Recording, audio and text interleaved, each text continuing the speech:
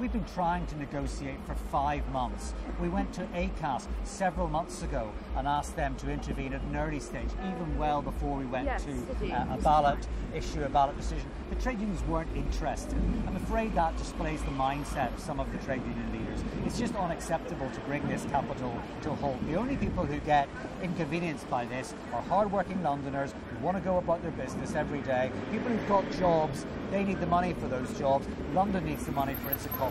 It really is taking us back decades ago. To blame are the trade union leadership. They won't even look at our new deal. This is a materially different deal from the one that they have balloted on. This is an illegitimate strike because they haven't put the new deal to their members. It's absolutely unbelievable. I have never, in 25 years of dealing with this, seen anything like this.